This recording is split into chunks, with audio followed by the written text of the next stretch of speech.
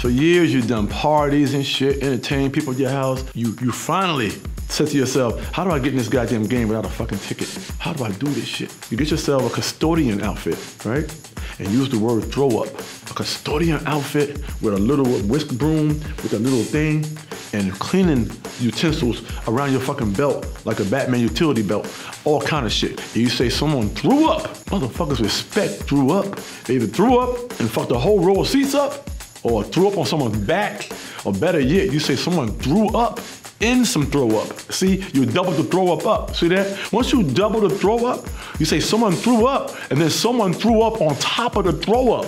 Oh, see, that right there is a panic move. Now you got a whole fucking row of people fucking throwing up on top of each other. Fuck the whole game up, players are turning around, looking at the fucking throw up come out of your mouth, they dropping passes and shit. So you rush up to this fucking security dude and say somebody fucking threw up on top of throw up.